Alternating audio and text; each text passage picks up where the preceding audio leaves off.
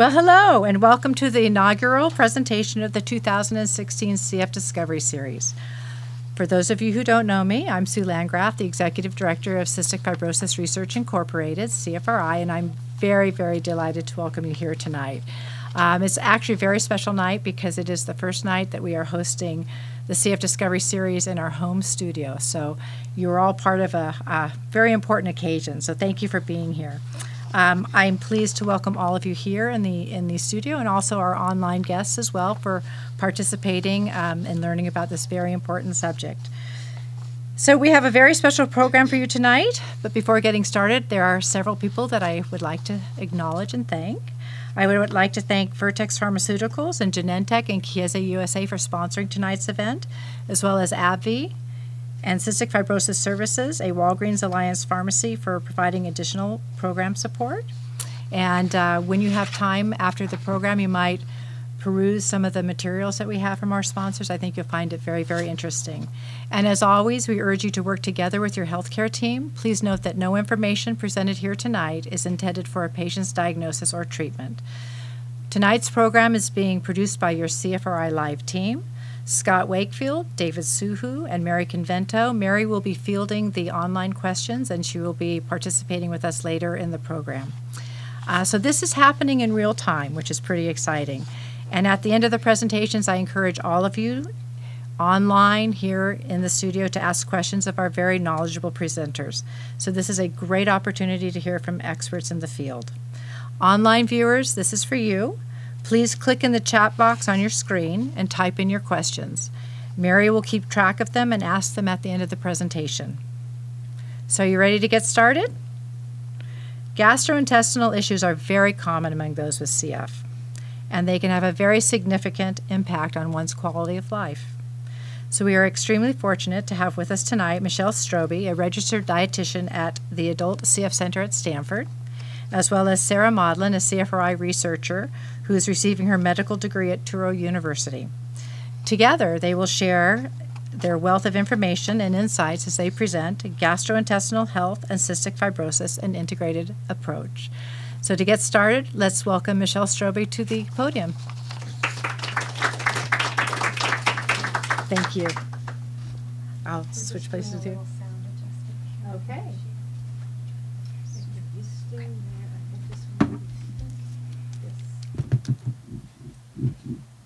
Just the touching to the laptop is making that. Okay. Thank you. Hi, everyone. Thank you so much for having me here today. I'm looking forward to presenting today on a subject that's really near and dear to my heart. I am the CF dietitian at the Adult CF Center at Stanford. Gastrointestinal issues are something that I just discuss with my patients on a daily basis, and so I think they're really important to overall health for our CF patients, specifically the adults that I work with on a day-to-day basis.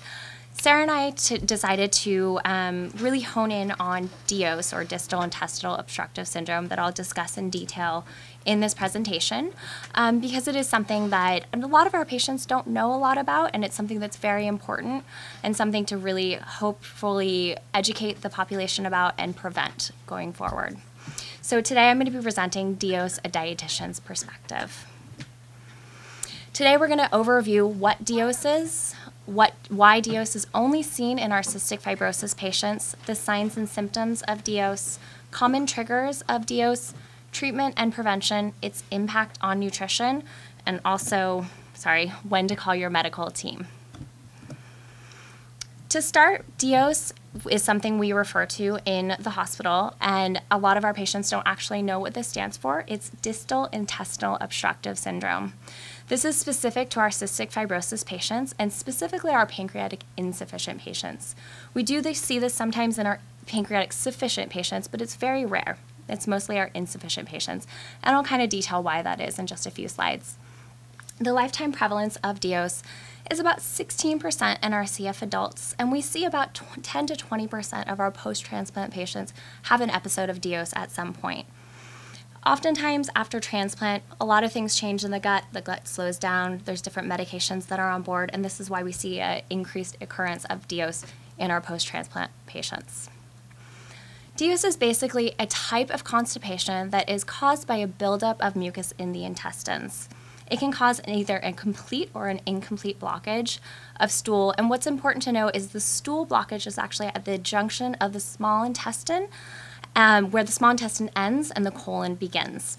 Why this is important is it's different than constipation. Regular constipation is really just affecting the colon, and it doesn't really involve the small intestine, and this is where it becomes a little bit more significant rather than constipation. The onset of symptoms of DOS can be very sudden and can cause extreme discomfort. My patients will sometimes discuss the symptoms of DOS as extreme sharp stabbing pain. It will be something similar to contractions in pregnancy, some patients say. It will also cause something so severe that it may cause doubling over in pain. Ooh, I'm sorry, I don't know why my slides keep moving. Reoccurrence of DOS is very common. We see that once a patient has one episode of DOS, oftentimes we will see another reoccurrence and another. This is why it's very important to see the signs and symptoms, know how to prevent this, and work with the medical team to make sure that it doesn't occur again. So CF is specific, or DOS is specific to our cystic fibrosis patients for several reasons. The first of which is the incidence of meconium ileus at birth actually increases the risk of DOS in our CF adults and also children. The risk of occurrence actually increases about 18 to 44% just with the incidence of meconium ileus at birth. Additionally, pancreatic insufficiency, which we see in about 90% of our CF patients requiring enzymes, also increases the risk of DOS. There are several reasons for this. First and foremost, missing enzymes, skipping enzymes, or underdosing of enzymes will lead to malabsorption. Additionally, even with the perfect use of pancreatic enzymes, perfect dosing, taking them every single time, there's still a little bit of malabsorption that occurs. With this malabsorption, this can add to a sticky gut, which can cause some blockage of stool, and we'll talk about that in just a second. Increased CFTR gene mutation leads to several different GI disorders, impaired intestinal motility, so slowing down of the gut will actually happen at baseline. Additionally, impaired intestinal secretion.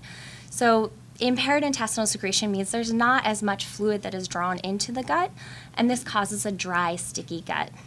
The kind of combination of factors of malabsorption with pancreatic insufficiency, in addition to a dry and sticky gut, this leads to harder stools that are harder to pass through the colon and the small intestine.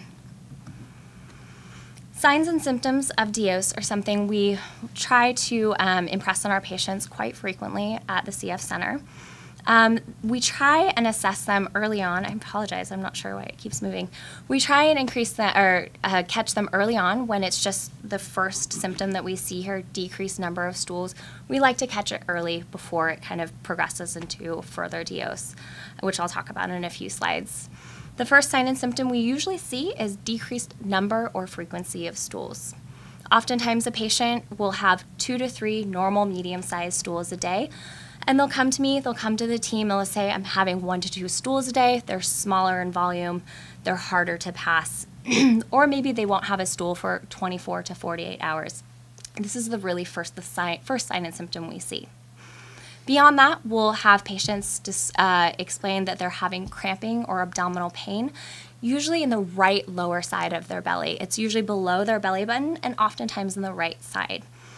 The pain will continue to worsen, it won't get better, and it can cause, again, extreme pain. We oftentimes see watery and loose stools that don't relieve the abdominal pain or cramping. Nausea and vomiting oftentimes follow these symptoms. Inability to tolerate food, decreased appetite or abdominal fullness. A patient may say they're having just a few bites of food and they're just too full to even eat beyond breakfast, for example. We oftentimes see bloating or abdominal distension. Sometimes patients will come in and say they feel like they have a pregnant belly because they're so distended. We do have common triggers of DOS that we really correlate with these symptoms. First and foremost, dehydration. This can be either dehydration at baseline, so poor hydration at baseline, a patient who maybe drinks 4 ounces to 8 ounces of water on a daily basis. Additionally, we can also see dehydration with inadequate replacement of fluids. Oftentimes in the summer, we see more episodes of DOS because there's more sweating, more fluid losses. My CFers who are athletic and athletes, they'll go and they'll do a lot of exercise regimen. They'll sweat a lot and not replace those fluids. And this is causing dehydration, which may be a trigger for DOS.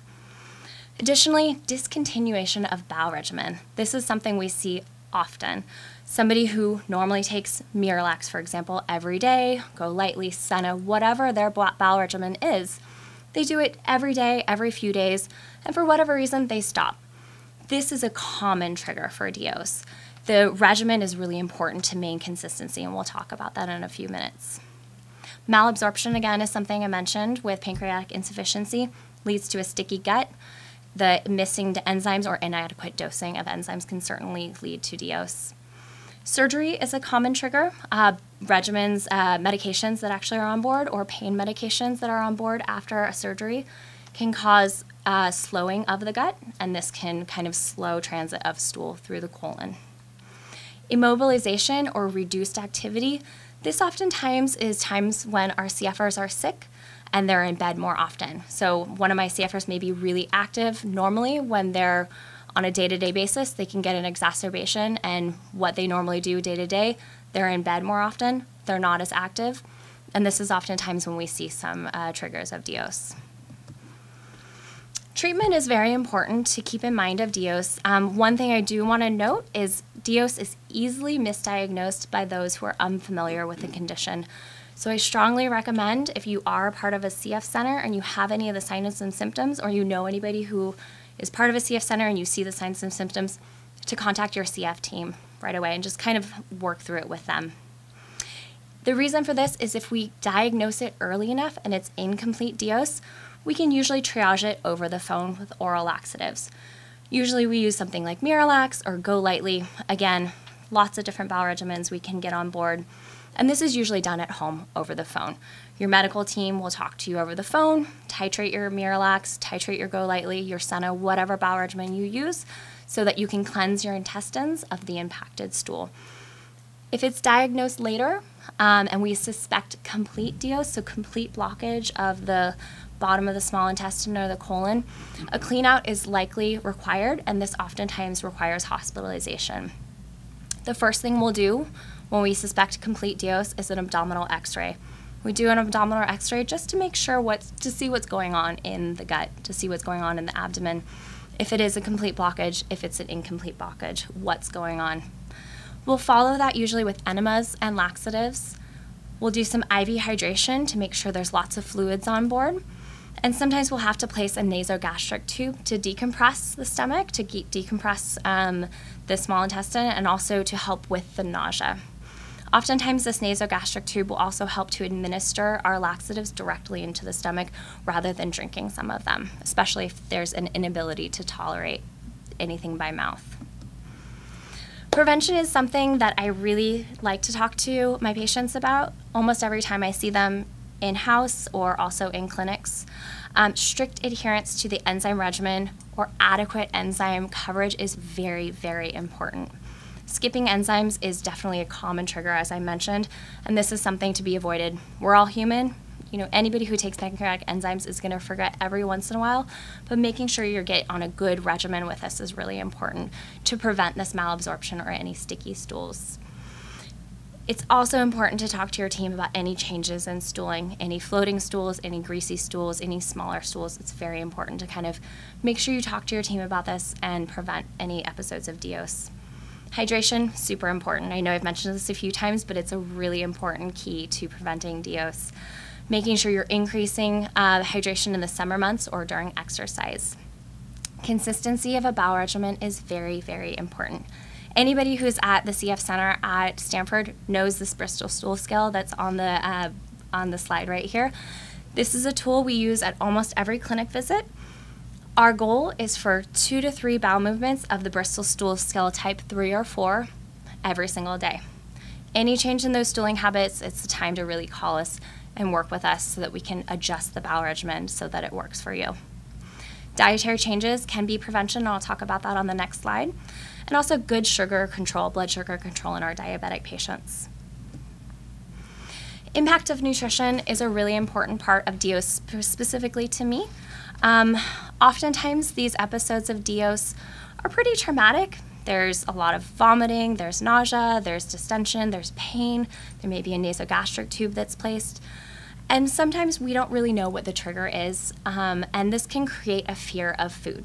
I see this oftentimes, so it's something that's really important for myself and the patient to work together with, figuring out what the trigger is and what I can take out of their diet, what I can add back into their diet, so that we can really work together to make sure the high-calorie needs of CF are met, but we prevent another episode of DOS. Additionally, with complete DOS, we actually require several days of NPO or nothing by mouth. Anybody who knows the CF diet and the CF systems knows any days with nothing by mouth or any days when they're not eating can cause a lot of weight loss. And so this is something that we see: weight loss, malnutrition, muscle mass loss. So this is an important part of the nutrition and an important impact on nutrition. As I mentioned on the previous slide, part of what we may have to do is really work with our patients to see if there's any change in the diet that's necessary to prevent another episode of DOS.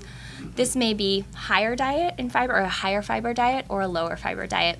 This really is an individualized process. Not one CF gut is the same as the other one, and so this is something that I work with every single one of my patients who has an episode of DOS to figure out what their triggers are. Some people feel like flaxseed is definitely what causes DOS. Some people feel like it's something that helps to prevent it. So it's really working on an individual basis to figure out what works and what doesn't work. So I encourage any of you who have CF and who have had an episode of DOS to really work with your dietitian. It also may require a change in enzymes to prevent any sort of malnutrition, or malabsorption. One of the questions I get oftentimes, particularly for my newer CF patients who come to my clinic, is why do I have to talk to you every single time I see you about my stools? Why are you so interested? And beyond the fact that, it's a good way to break the ice with my new patients and get to know them, it really tells me so much about what's going on with the person and their health. Additionally, talking to my patients about their stooling behaviors, talking to them about what's going on in their gut, helps me assess any potential for constipation, any potential for DOS. If we as a team can prevent any of these issues, prevent any malabsorption, that is something that we want to do 100%. Assessing the adequacy and the appropriateness of the enzyme regimen is part of what I do every single time, and this is also why I talk about stooling every single time I see my patients, whether or not they're taking their enzymes at the correct time. When in the meal, are they taking them at the beginning like they should be, or are they taking them at the end? Are they having greasy stools? Are they having floating stools? All of these things give me an idea of what's going on. Are they taking the appropriate dose? Do I need to adjust their dosing? Are they taking it with the correct foods? These are things that I want to talk about every single time. Additionally, is their bowel regimen adequate for them? As I mentioned previously, every single CF gut is different. I don't treat one of my CFers like the other one. Everybody has a different bowel regimen. And what we really work on is how to make that bowel regimen work for them. And all of these are to prevent DOS, as I mentioned before. So I want to end on when to call your medical team. This is something important because we want to prevent DOS, we want to prevent complete DOS, because again, these have a lot of impact on nutrition. It's important to know to call your medical team if you have CF and you have any kind of bowel issues, any kind of signs and symptoms of increasing abdominal pain, particularly near the belly button or in the lower right quadrant. If you notice any decrease in the number or frequency of stools, or if there's no stool in 24 hours, give your medical team a call, get on top of it, we'll work through it on the phone with you. Any decrease in appetite, feeling of abdominal fullness, or nausea, vomiting, give your team a call, we can work through it with you. And also any abdominal distension. Anything that's out of the ordinary that you feel is kind of going on, any of these symptoms, give your team a call and we can certainly work through that with you. At this time, I'm going to hold my questions until the end. I'm going to pass it off to Sara, who's going to speak a little bit more about the medical side of DOS. Thank you.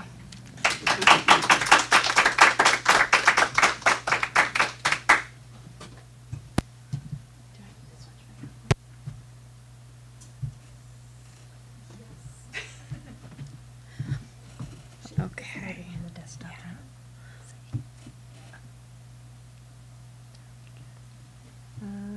If you close there, just to move that up. Go. Okay. Hi, everyone. All right. Okay. So my name is Sara Modlin. Many of you know my sister, Anna Modlin, my family.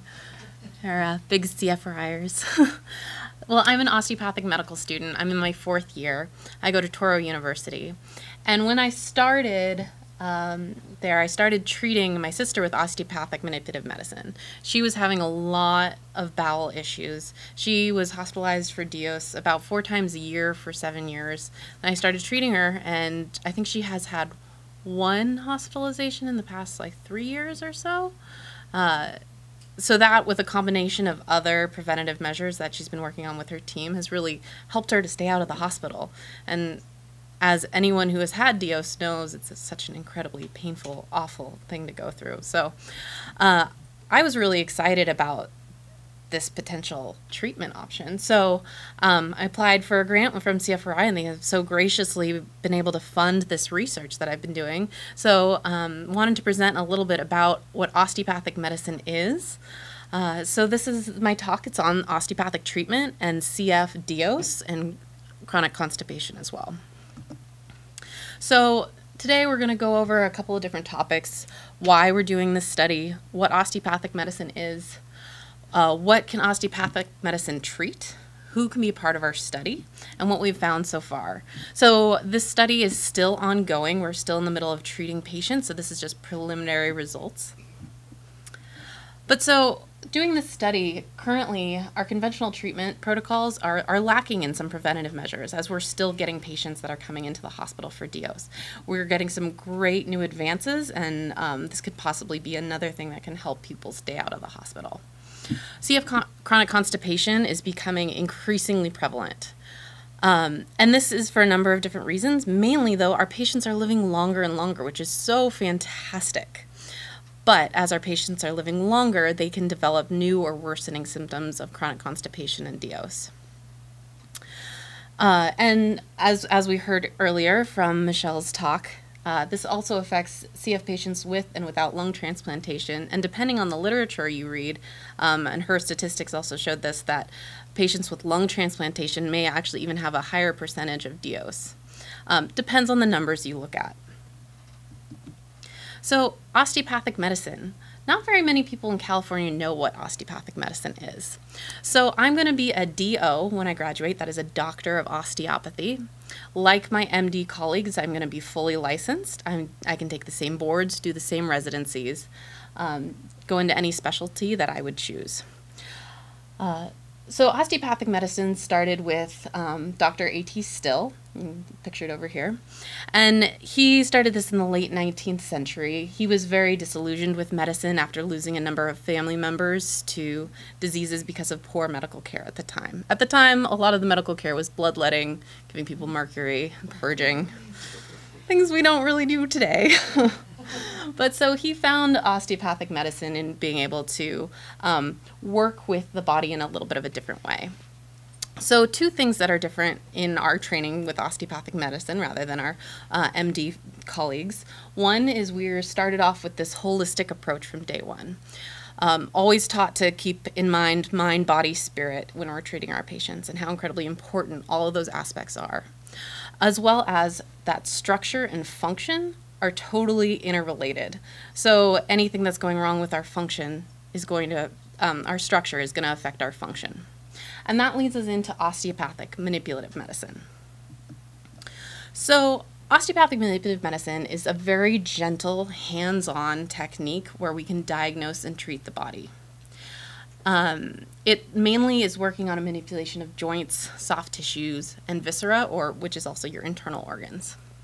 So it works to optimize a bunch of different systems, such as your musculoskeletal system, circulatory, lymphatics, and your nervous system. So what do I mean by working on your nervous system? It sounds like a pretty hard thing to work on just with your hands. So there's a couple of different ways. One is working on this autonomic nervous system. So now your autonomic nervous system, this is your fight and flight and rest and digest. So for sympathetics, that's your fight and flight, and parasympathetics is your rest and digest. So what we can do is we want to keep our parasympathetics up, right? We want that digestion to be occurring. We want peristaltic motion in the gut to be happening. So with osteopathic medicine, what we can do is, does this work on here? Oh, no, not quite. Yeah. It does it? Just saw it over there. Oh. Nope. Okay. Well, oh. Aha! So we can see over here for our parasympathetics, they come out at two places. So one is right at the base of the skull and also down at the tip of the spinal cord. So we can work in these areas to stimulate activity. Then we want to go over to our sympathetics, which is right over here. So this is in the thoracics down to our high lumbar area. And what we can do with osteopathic medicine is work on inhibiting those nerves to bring them back down, to keep our fight and flight system at bay. Another way we work on the nervous system is with viscerosomatic reflex. This is a little bit of a complicated idea. So this is a way we can diagnose and treat. So what can happen is when our viscera, such as a heart, maybe we're having a heart attack, our cells are dying, they're sending off a signal, we have to tell the brain, right? So we get this, ooh, where did it go? We get a signal coming from the heart all the way back into the spinal cord. And we know that the heart is innervated from T1 to T4. So we can find those vertebral segments and look there. And what happens when these nerves that are hyperreactive are coming back in, they can cross-react with other nerves that are entering in at that same spinal level, such as the nerves that innervate the skin and the musculature at the back, right at that spot. So they can cause these tissue texture changes. They might be hard, firm, it might be boggy and edematous, it might be sweaty or slippery. And all these different changes can show us and give us an insight into what's happening in our internal organs. So with OMT, we can use that to sort of give us hints as to what's going on in the body, but we also work to optimize the function of those nerves coming in at those spinal levels so we can tone down that somatic reflex as well. Another part of this study, a big part of this, is our visceral manipulation. We're working directly with the colon primarily, doing myofascial release, and we're trying to get at any adhesions or restrictions that are found to optimize that colon in being able to peristalse and move that stool around. We also go through and stimulate a peristaltic motion, and it also physically manipulates any fecal blockages. Another important component with what we're working on is our lymphatic system. So the lymphatics contain fluid. This is extra fluid that's in our body, and it also contains our immune cells. So obviously very important for our CF population. And how we work with lymphatics is in a couple of different ways. Number one, we want to make this system the most optimized. We want to open up any restrictions that might be there. So we work on a couple of different places, such as your thoracic inlet. This is a common choke point. We want to get the diaphragm moving as much as we can. Not only is this good for pumping the lymphatics, but it's also good for moving the intestines as well. Every time we take a deep breath in, our diaphragm descends, and it makes our organs descend as well. Then we also go through and encourage lymphatic drainage out of the bowels, going through and milking some of that lymph fluid any extra lymph fluid that's in the abdomen out. So our study, it's composed of weekly surveys, and we have 4 OMT treatments that are happening 1 month apart. It's a crossover study design. We have 2 groups. Our first group is completing 4 months of surveys, and then they complete 4 months of treatments with concurrent surveys. Our second group completes 4 months of treatments with surveys, and then an additional 4 months of surveys. So who can be a part of the study? So anyone with the diagnosis of cystic fibrosis, symptoms of constipation, and taking at least 1 medication for bowel symptoms. Exclusion criteria, currently on an organ transplant list, we want patients to focus on that if they need to and not worry about our study. Any issues with noncompliance with pancreatic enzymes, because as we learned from Michelle, that can actually cause up blockages. and then with FEV1 less than 40. So we are still recruiting, and if anyone is interested, please email me or ask any questions. And with CFRI's generous support, we're able to offer $200 for completion of our study. So if anyone's interested, please let me know. So ultimately, number one, we want to see if there is an effect with OMT and CF, Dios, and chronic constipation. But number two, and this is where we're going to go after we complete this pilot study, is I would like to develop a treatment protocol that we can teach to families to take it home, because it's very difficult to find osteopathic physicians and go regularly. But if we can develop a protocol that can be taught and used regularly at home, maybe we can prevent a lot more hospitalizations. So in our study right now, what we're looking for, one, we're looking for structural diagnosis. Cystic fibrosis is not a disease that has been studied very much in osteopathic literature. So what I mean by structural diagnosis, so looking at rib motion, possibly diaphragmatic motion. Is there any difference in pre- and post-transplant patients?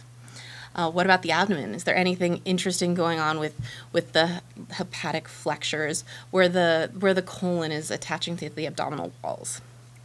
And what we've found so far on our structural diagnosis was actually kind of interesting, that with our non-transplanted patients that are using the vest, their ribs are very restricted and they don't have good excursion. We're also looking for increase and decrease in pain if they have a change in their laxative use while on the study. And then frequency and consistency of stools with our beautiful Bristol stool chart, as well as any hospitalizations for constipation and Dios. So far, again, preliminary data, still treating our patients, but so far we've had 3 out of 5 subjects that have showed decrease in pain while being treated. A couple showed up to 25% increase in pain-free weeks. So the reason why this is not 5, one has yet to complete the survey portion, and the other one had very minimal pain, so it was hard to assess if they actually had a decrease in pain for the duration of the study. Patients have also told us and give us feedback about somatic pain. There has been relief of back pain and sciatic pain from the treatments. We had 3 subjects report there was immediate relief of abdominal pain post-treatment. Satisfaction of bowel movements has also increased. 4 out of 5 of our patients reported more numbers of weeks of feeling quite happy, which was our highest scale, so while they were being treated. Our laxative use, how we measured this one was we looked at, hopefully everyone was being regular with their laxative use. And if they ever felt backed up and had to increase their dosage, we were looking at the number of times they increased dosage. So here we found that 4 out of 5 subjects did not need to use additional laxatives while being treated. One subject really had a dramatic decrease in needing to use extra laxatives. They had 9 weeks of increased dosages prior to being treated, and then when they were in the treatment phase, they had 0 extra laxative use. So hospitalizations, we've had 1 hospitalization for Dios while they were in the non-treatment or our control phase, and we've had no hospitalizations for Dios while our patients have been in the treatment phase. So in summary, while in our OMT study, most of our patients have shown that there was a decrease in pain, that there was an increase in their satisfaction with their bowel movements, they had a decrease in laxative use, and there has been no hospitalization so far while they've been being treated. So again, we're still recruiting, so I'd love to hear from you if you're interested. And I wanted to give, again, a big thank you to CFRI for supporting this research. It's been very fun to go through. Thanks to Touro University, and thanks to my colleagues that have been helping with the study. And I believe we are on to questions for both Michelle and I. Right. We'll have Sue back up. That was terrific. Thank you, Sarah. Very good. Why don't you stay here? And Michelle, why don't you come up? Because there will be questions from the audience and from our online participants. And so if the 2 of you can squeeze in together, get cozy. But that was, both of you, very fascinating information. Thank you so much for sharing it with us. And if you have a question, we need to use the mic so our online viewers can hear. Fantastic.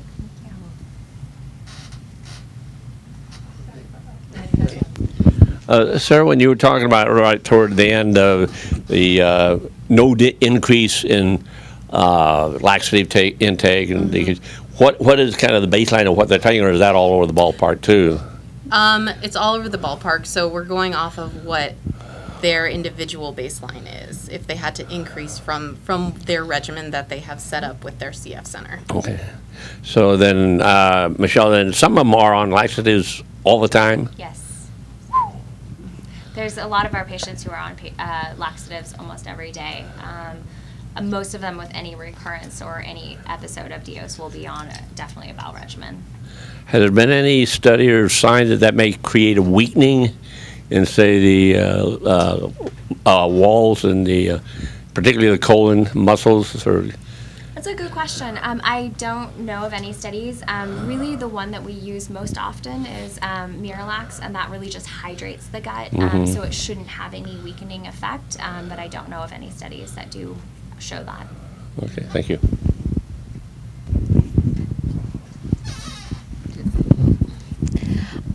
This may not come under your responsibilities, but we have a family member who actually does not have cystic fibrosis but has a CF gut. And enzymes help a little bit, but she's chronic constipation, and she'll get backed up. So I guess the question is with the I'm sorry. Yeah. Thank you. It's a new word for me, Sarah, and I appreciate it. So my question is for her, is that this would be a way to go? Definitely. Possibly. Okay. So there's a number of different ways that you can find osteopathic physicians that can do treatments like this.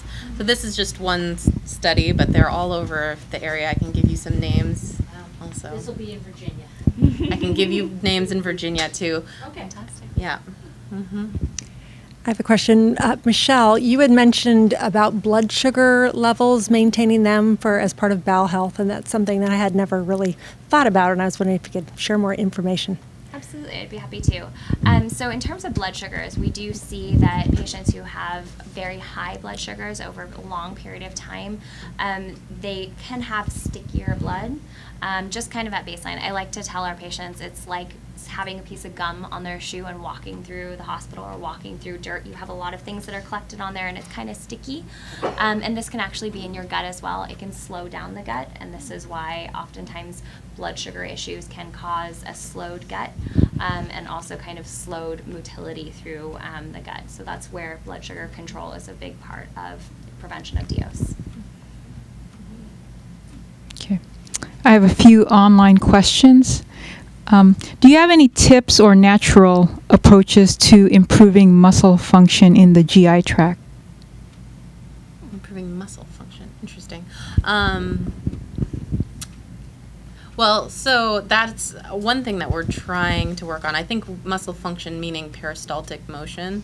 And that's one thing for, you always could try osteopathic medicine to help increase that peristaltic motion to move that fecal blockage or just stool around. I don't know if you have any other. Yeah, I mean, I don't know if it would actually help with the actual muscle tone in the gut, but one of the things that we do actually ask a lot of our patients who have any kind of episodes of constipation or DOS is really get out and walk around as much as they can. Any kind of movement will help move things in the gut. And so, as I mentioned earlier in my presentation, we see when our patients are more sedentary, this is when we have more occurrence of constipation. So I don't think it will help with the muscle tone itself, but it certainly can help move things along in the gut. This question is in reference to something you said earlier. What was the baseline hospitalization rate prior entering to the study? Baseline hospitalization rate. It varies for each of our participants. We originally had wanted our patients to have had at least one hospitalization in the past year to show some change, but we dropped that to open it up to more patients. So it varies between each subject.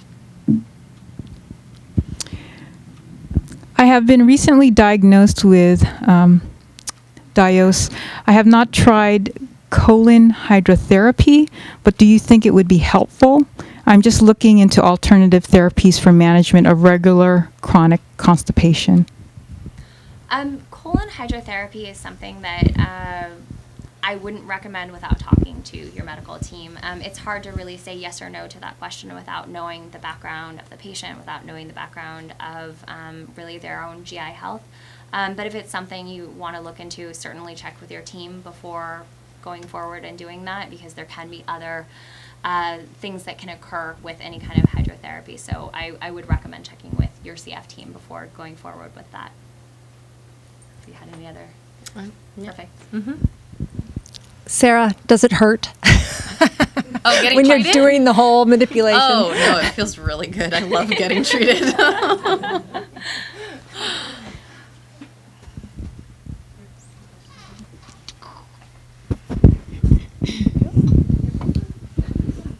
Sarah, can you say what's the minimum age to participate in your study?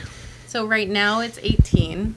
We have been working on getting our IRB to allow us to have kids, but have not yet gotten that approved. Okay, I have a question. Is there a relationship between gastroparesis and the incidence of Dios? Have either of you studied that? Have there been any studies? There are definitely studies. I don't have any specific references as to right now, but I believe that with the slowing of the gut and the slowing of gastroparesis is a slowing, delayed emptying of the gut, and it can have to do with peristalsis only in the stomach. It can also affect the intestines. So I can't tell you a specific correlation, but I can empirically say that there are some patients that I see who have gastroparesis who do have more episodes of Dios, but I would have to look into more studies to tell you any numbers or any facts for sure. Great, thank you. Thank you. You talked a little bit, Michelle, about the change in the rate of incidence of Dios post-transplant. Can you talk a little bit more about why that is, like what might cause it? Yeah, absolutely. So after transplant, there's a lot of medications that are on board that pain medications, for example, and a lot of changes that happen. We do see blood sugar spikes after transplant as well because of a lot of steroids that are on board. And again, the blood sugar issues can definitely slow the gut. Also, sometimes with the gastroparesis, as you had asked, Sue, that can be on board, and just overall slowing of the gut can definitely increase the incidence of Dios after transplant. There's just a lot of physiological changes that also occur. So we see not a huge spike in increase, but there are definitely a slightly increased incident because of those issues.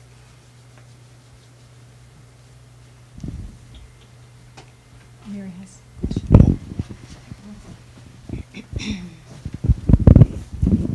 I have another online question for Sarah. Where is osteopathic medicine or therapy available? It is available all over the country. So for political reasons, osteopathy is not really talked about in California. We lost a lot of people transitioning from DOs to MDs at one point in time. So that's why you don't hear about a lot of osteopathic physicians in California. Other places, such as on the East Coast and in the South, there are many osteopathic physicians there, and it's much more likely for you to go to your primary care doctor to be a DO there. As far as looking at practitioners, one, if you want to be a part of our study, please do that. But also there's a number of online organizations that can give you some links, such as the American Academy of Osteopathy. That's a good one to go look up, and you can find osteopathic physicians to get treated there.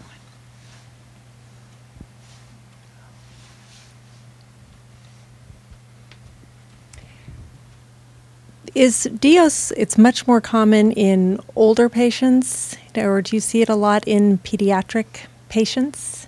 And is there a different kind of assessment to track whether they're experiencing this? That's a really great question. Unfortunately, I only work with CF adults, and so most of my research only focuses on CF adults. I believe there is an increased incidence in CF adults. in that, as you age, your gut does slow down at baseline. But that would be something that I believe our guest will be able to answer. Yeah, so I'm a pediatric gastroenterology fellow here at Stanford. And so DOS, as sort of the entity that we described, is more common in adults. We see a lot of constipation in our pediatric population, and certainly meconium ileus, which is there at birth or nearly after birth, is essentially DOS in the infant. But I think for a variety of reasons, and some that are not totally understood, diagnoses of DOS is more common in adults. But we, like our adult colleagues, are always talking about our patients' stools and adjusting their stools to keep them regular, and trying to eliminate abdominal discomfort that may be a result of malabsorption, poor stooling, and also in a lot of our kids, also creating good defecating mechanics. So being in positions that sort of help aid the passage of stools. Thank you. Now that I think of occasional times that I've been on an antibiotic, always in the instructions say, here's a side effect that may be. And constipation or blockage is one of them. Have they tried to correlate some of the, as you well know, everybody in this group knows, CF and antibiotics are great friends. Mm-hmm. Has there been any study to try to see just how much that aggravates the DOS, where DOS is caused by other factors as well, but? I'm happy to. You can field that one. That's fine. So I don't know of any specific studies, but from working, I have about 400 patients that I do follow at Stanford, and I can tell you that 50% have a lot of diarrhea with IV antibiotics, and 50% have constipation. Not obviously exact numbers, but it really depends on the person. Some people really get constipated when they're on IVs, and some people get really a lot of loose stools. So it's really working with that patient and making sure they know what their symptoms are when they are on IV antibiotics before any kind of constipation or any kind of episodes, and making sure the team knows that. And that as soon as we start antibiotics, we start them usually on a probiotic if they can. And then also we make sure their bowel regimen is in place. And we keep really good records of our patients and making sure we know what their symptoms are. And so we make sure we prevent that when they are on IVs. You mentioned probiotics, so I'm just curious, is that why? That to me seems like it should be a regular part of the regimen. Is that for most patients recommended that they are using probiotics, not just when they're on antibiotics, extra antibiotics? I'm a very big proponent of probiotics in our CF patients. I believe it really does help with regularity of the gut, and also just gut health in general. There are some contraindications after transplant, so we don't always say after transplant it's okay. We have some rules and regulations. It depends on the patient again, but prior to transplant, I would love to have every single one of my patients on probiotics.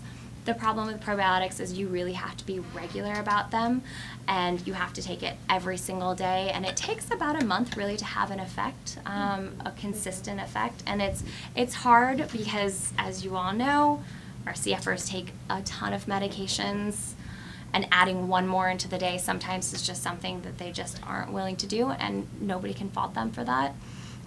Especially when it's one of those things that it takes a month to really have an effect and feel better from. So I would love to incorporate it into every single one of my patients, but unfortunately it just isn't possible all the time. So I have another question about the probiotics. If you've used them regularly prior to a transplant, and then post-transplant you cannot use them, is there anything that you can recommend to replace the probiotics?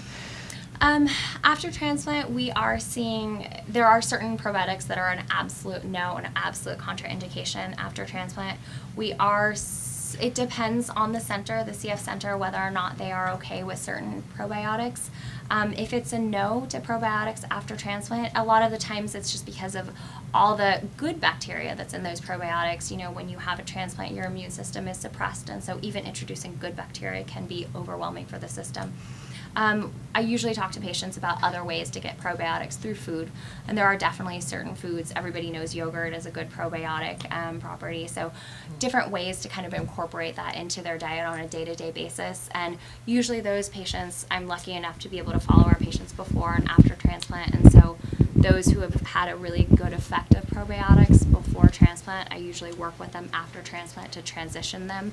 If they can't actually go onto a probiotic regimen after transplant, I transition them into a food probiotic regimen. Is there a length of time after transplant when it's not really it's a hard safer? and fast rule, unfortunately. We usually see, it depends on the center, but if they're having a lot of GI discomfort and issues after transplant without their probiotics, we certainly talk to the team and try and incorporate it if the physicians feel it's appropriate. Thank you. Enzymes, of course, are key for part of the prevention, and we all know that people can be very adherent to their enzymes, and for whatever reason, there are periods of malabsorption, and then things normalize again.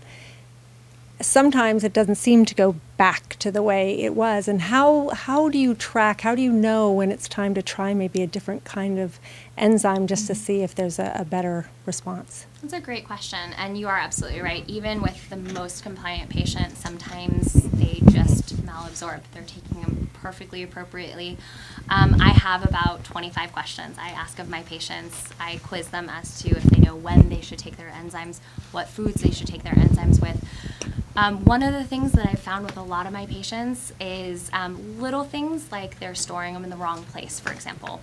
They put them in the garage. They put them in a fridge, for example. We see that the storage is super important.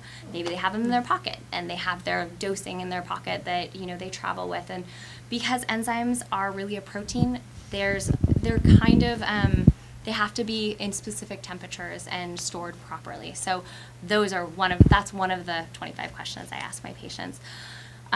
If I go through the entire list of questions and every single thing is proper, they're doing everything like they should be, and they're not expired and they're not stored improperly, then we can always tweak the enzyme dosage, maybe go up a little bit. I don't like to go up and up too much though, because there is obviously issues with going too high. So if they're doing everything exactly the way they should be, they're on a good regimen, they're on lots of other medications that may help with other factors that can actually help improve the absorption of their enzymes, and it just isn't working, that's when we really try changing to a different enzyme. And some people, it works perfectly. Some people, they change to a different enzyme and they don't like it. So it's really working with the team and kind of asking the questions and going through it. And honestly, this is when it might be a 30-minute conversation with me about the bowel movements and the bowel regimen. But we will switch it if we think it's appropriate, definitely. Some people, though, are married to their enzymes and they do not want to switch, and so if that's the case, we work with them and figure out how to make those enzymes work.